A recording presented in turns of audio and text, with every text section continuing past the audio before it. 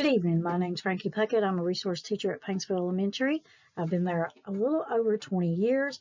This particular grant is called Digital Social Emotional Positive Affirmations. The project objectives for this particular grant is I wanted to empower my students to learn some characteristics such as compassion, cooperation, and being part of a team, being a team player.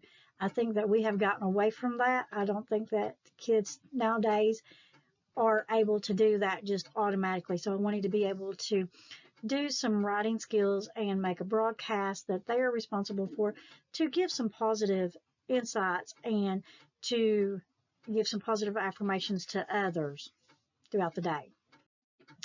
The reason why I chose this topic, like I said before, I don't think that social emotional skills have been at the forefront in the last few years, and I wanted to be able to bring that back some, since we are back to school now and the kids are around others, both adults and kids.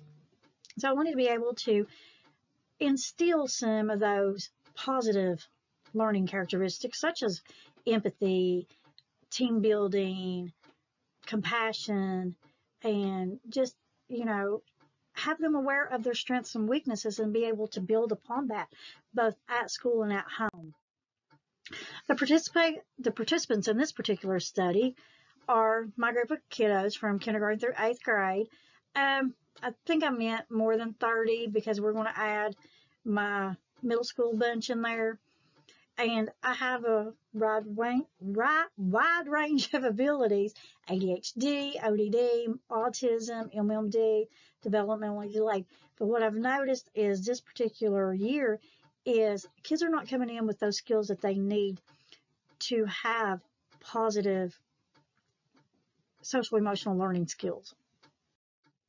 Some of the equipment that I'm wanting is digital. I want to get a dual portable screen, which will allow me to work on one side and my student on the other, and we can work together as a team, or I can pair two students together and they can work as a team together to work on those positive affirmation slides.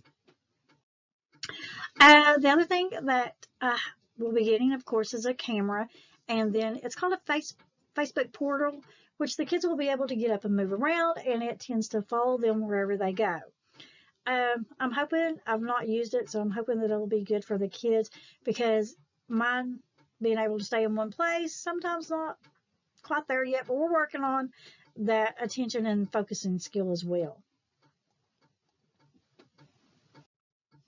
To measure the outcome, I'll do a pre and post not test, but like a survey on how they feel about helping others and how it is to work as a team. Do they prefer to work by themselves? Do they prefer to work in a group? What is a successful group look like?